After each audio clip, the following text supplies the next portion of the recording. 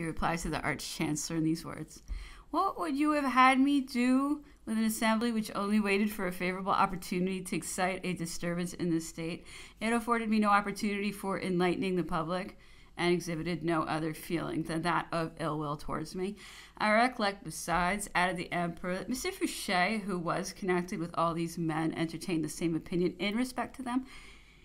He often spoke to me of the necessity of suppressing the legislative body. He said that its members only came to Paris for the purpose of obtaining certain favors, for which they importuned ministers from morning till night, and complained that their wishes were not immediately attended to.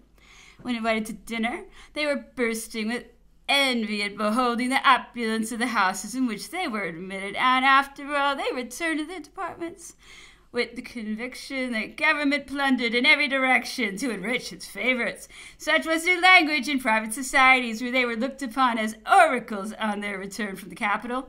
The emperor added that this opinion of M. Fouché might be relied upon as sincere, since he had always professed republican principles. Nevertheless, the Arch-Chancellor persisted in his opinion.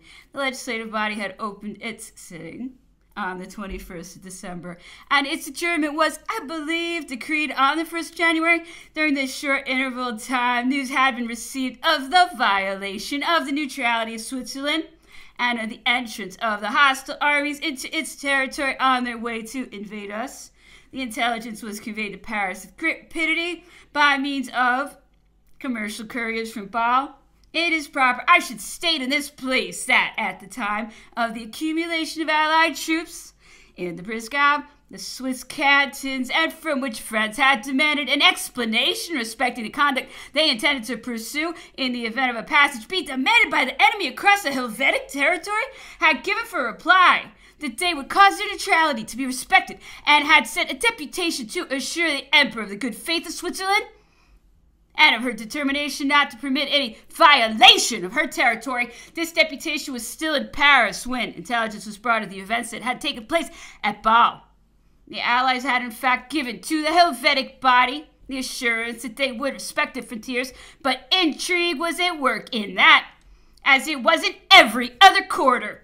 It had quietly been spreading its nets, and when everything was in readiness, the explosion took place. Switzerland suddenly learned that it was no longer free, but that the coalition, feeling anxious to restore her former independence, was going to oppress her with 1,000,000 of soldiers. The general who was to cause the territory of the cantons to be respected found that his efforts would be all in vain. The high Allied powers had declared that the neutrality of Switzerland could not be acknowledged under present circumstances, and that the act of mediation was annulled, with all its consequences. The object, therefore, for which the federative army had been collected no longer existed.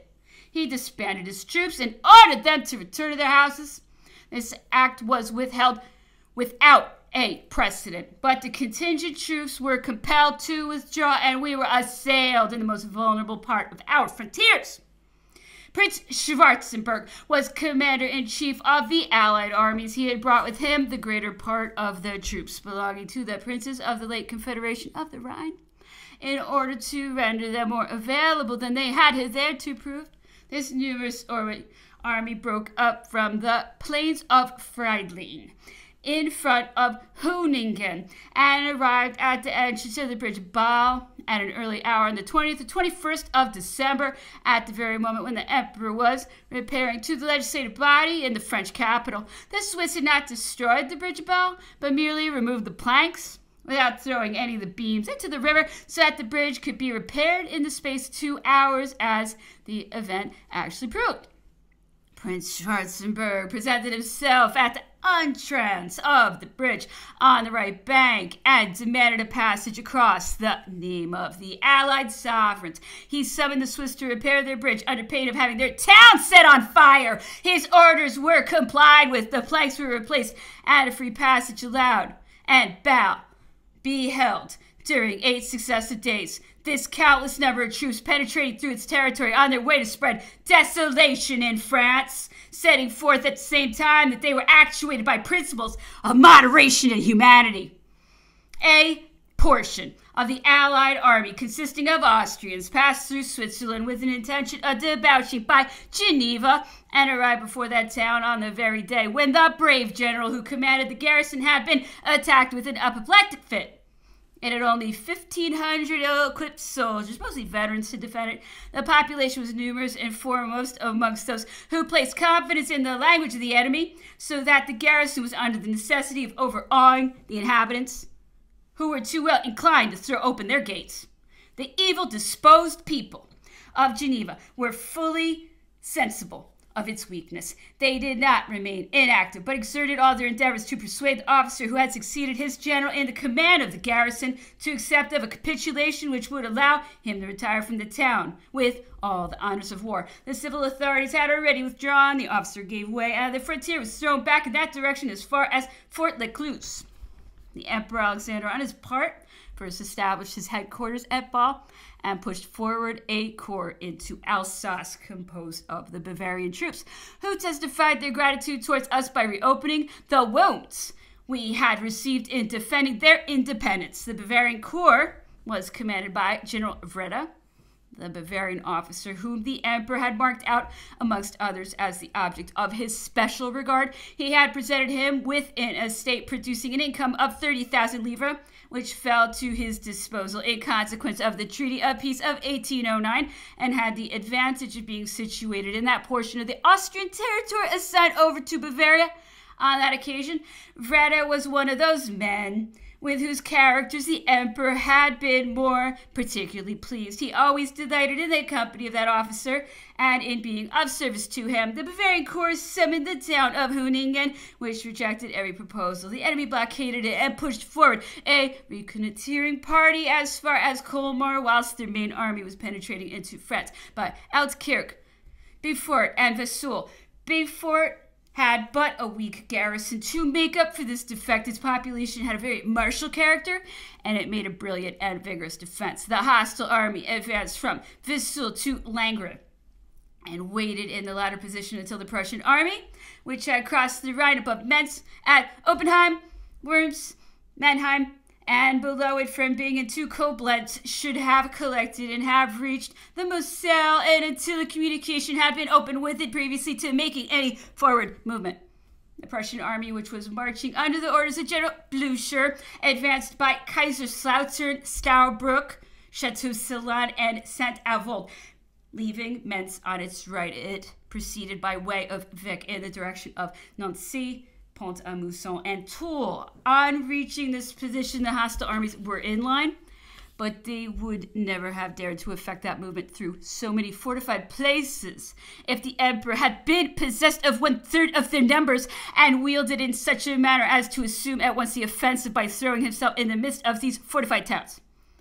Had fortune kept that resource in reserve for him, we should then have beheld the extinction of many military renowns, and that triumvirate of eagles which came to prey upon the French eagle would have been driven back in all the directions in which it had penetrated into French territory. There is no doubt that the emperor might have had such an army at his command if negotiations with Spain had been carried on with that activity so imperiously called for by the crisis which had given rise to them. There was yet sufficient time left to conclude them, and to bring up our troops. It will presently be seen why this last plank of safety was not made available. On receiving the news of the simultaneous invasion of the French territory at so many different points, the emperor's firmness of mind did not forsake him. "I am 2 months behindhand," he said. "Had I that time at command, they should not have crossed the Rhine. This may be attended with serious consequences, but I can do nothing single-handed unless I am assisted. I must fall in the struggle. It will then be seen whether the aggression is directed against me personally." Great activity was displayed on every side. No effort was neglected. Everything, however, was left unfinished. The invasion struck a general panic. This was not all. Besides the moral effect which it produced, it had the further inconvenience of depriving us of the many resources that might have been derived from the warlike populations of the provinces of Alsace, Franche-Comté, and Lorraine. This was the greatest evil and the most severely felt. The utmost tranquility reigned in France. Not the slightest spark of agitation could be discovered. The people suffered with perfect resignation. They longed for the termination of such heavy calamities, but no one attempted to create a disturbance. The emperor was pleased at this internal state of things, but he found that his battalions did not augment their numerical strength and that the enemy was still advancing. He ordered that the troops which were retreating by the two roads at Metz and Strasbourg should assemble at Chalon-sur-Marne, and he sent off at the same time the Imperial Guard in the direction of Arcis-sur-Aube. The theater of operations had not yet acquired that interest and importance which came to possess in the months of February and March following. The emperor was placed in a very extraordinary position. He had sufficient troops in the fortified towns of Germany, which were still in his possession, wherewith to form a powerful army. He had other troops in some of the fortresses of Holland and Belgium. And ever since the invasion of that territory, most of the towns of the old frontier had received garrisons to defend them. Independently of 8,000 men at Antwerp, there were 10,000 men at Wesel and 12 or 15,000 at Metz. In Italy, moreover, there was an army, but hardly strong enough to defend itself in case of an attack. Rome was occupied by a small corps. Another protected Florence. The two corps were fighting on the frontiers of Spain, the one in Roussillon and the other under the walls of Bayonne. Lastly, the emperor, with an inconsiderable army, was protecting Paris from the attacks of the whole of Europe, and each of his movements told with powerful effect.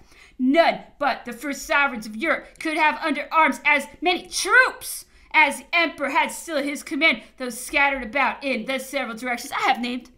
Had it been possible for him to assume the offensive at an earlier moment, he would have caused the garrison to join him one after the other in regular succession, with the exception of those which were so far removed that they no longer took any part in the war. It is much to be deplored that a hero who was struggling with so much courage against misfortunes should not have been better seconded. It had become habitual, as I have already stated, to depend upon the emperor's attending to and directing every branch of the service. He had in some measure encouraged everyone in this inattention. The consequence was that all duties were performed mechanically, as they extended no farther than the literal execution of his orders. A task so less arduous, as he called for no stretch of combination of mind, nothing beyond a really and strict compliance. If the emperor had been aided by anyone competent to rise to the height of his conceptions, all the troops at his command in the fortresses beyond the Rhine would have been set in motion as far back as the month of December, when the Allied army was approaching Switzerland. This would have been a natural consequence of the principle that the garrisons of fortified towns are destined to keep an enemy's army in check after the loss of a battle, or to favor any movement of the army intended for their relief. It was reasonable to suppose that the garrison of all those places would have been collected together, and had this been done, they would have presented a mass sufficient to attract the attention of the hostile army and compel it to act with more circumspection, since it had not shown any apprehension in the fortified places in their isolated character, and had left them in its rear. The Minister of War would not have forgotten that he had, since the loss of the Battle of Leipzig, delivered important letters to my care for Marshal Davout at Hamburg, and that I had succeeded in forwarding them through England to their destination.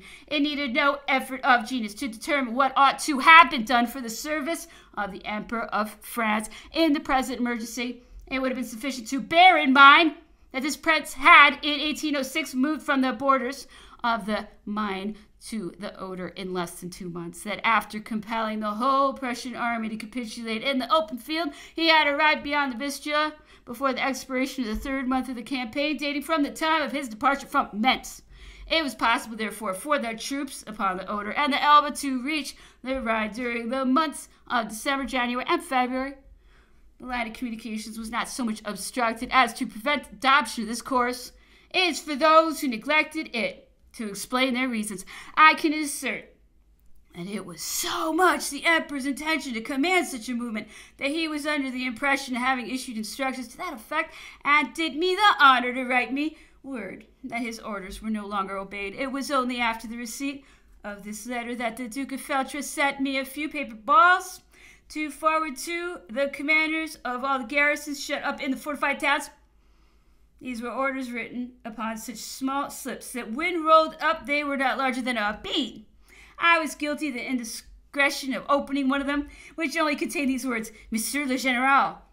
The Emperor complains that you do not give the enemy sufficient employment. I must acknowledge I was deeply mortified that nothing more should have been written to general officers whose services might have been so important to the cause. Chapter 26. Notwithstanding such acts of oversight and neglect, the Allied army, with the three principal sovereigns of Europe at its head, made its approaches with the utmost circumspection. So apprehensive was it that some unforeseen maneuver might on a sudden spread disorganization among its columns.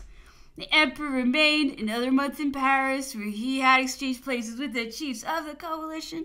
He would unquestionably have arrived in a fortnight. During this interval, he husbanded all the resources upon which he could rely, and sent off the Duke of Vicenza to the headquarters of the Emperor Alexander, rather with the view of gratifying the impatience of those who were of the opinion that entirely rested with him to make peace, than with any expectation that the Duke would succeed in opening pacific negotiations. He gave me such instructions as to note at once the desire he felt to terminate a disastrous war, and the fixed determination rather to descend from the throne than to subscribe to a disgraceful peace.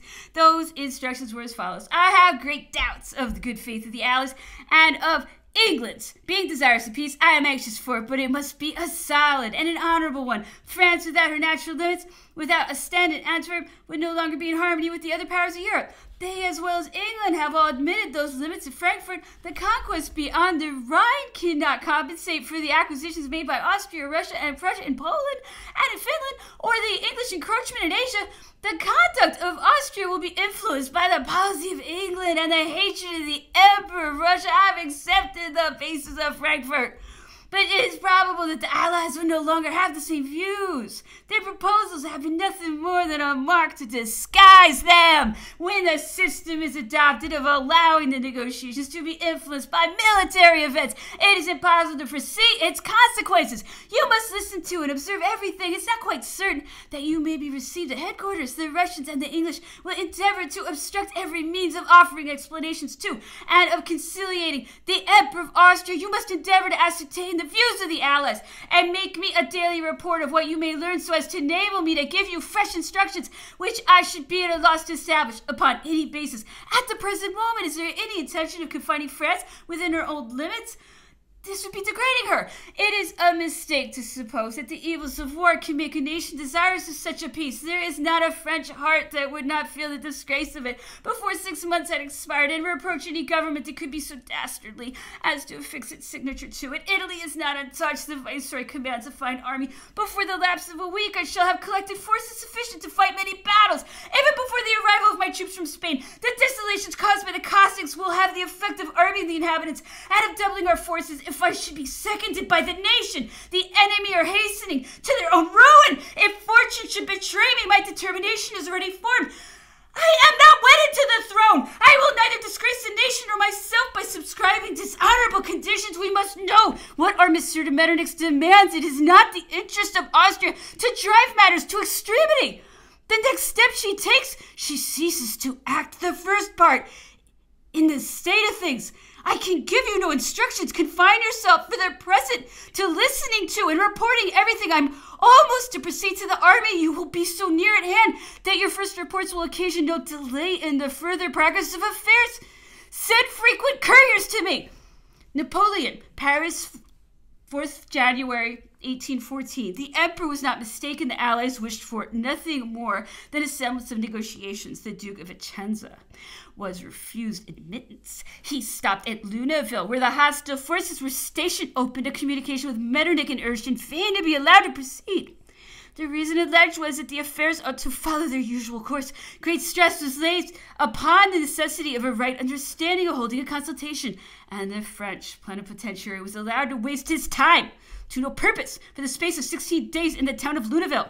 Nevertheless, the Emperor of Austria continued to correspond with Maria Louisa, assuring her of his tenderness and of his determination, whatever might be the turn of events, never to separate the cause of his daughter and grandson from that of France. as this may possibly bear allusion to some projects of other powers in favor of the Bourbons. The emperor directed the Duke of Vicenza to hold a confidential intercourse with Metternich and again remind him of their views and considerations which ought to guide him in the discussion of the great interests confided to his care. France was to preserve her natural limits. This condition was a sine qua non. All the powers of Europe, he continued, including England, had acknowledged those bases at Frankfurt. France, once reduced to her old limits, would not now possess 2/3 of the relative power she possessed 20 years back. What she has acquired towards the Alps and the Rhine does not compensate for what Russia, Austria, and Prussia have acquired by the mere acts of the partition of Poland. All those powers have aggrandized themselves. To pretend to bring France back to her former state would be to lower and degrade her. France would be nothing without the departments of the Rhine, without Belgium, Ostend, and Antwerp. The system of reducing France to her old limits is inseparably connected with the restoration of the Bourbons because they alone could offer a guarantee for the maintenance of that system. And England was fully aware of the fact. With anyone else, peace on such a basis would be impossible or could never last. Neither the emperor nor the republic of it should spring anew from this state of agitation could ever subscribe such a condition. As to what concerns his majesty, he has taken his determination which nothing can affect. Could he consent to leave France less powerful than he found her? If therefore the allies should pretend to alter the basis already accepted and propose the former limits, the emperor has only the choice of 3 courses: either to fight and conquer, to die honorably in the struggle, or lastly to abdicate if the nation should not support him. The throne had no charms for him. He would never attempt to purchase it at the price of dishonor. The English might be desirous of depriving him of Antwerp, but this would not be in the interest of the continent, as a peace founded upon such a basis would not last 3 years.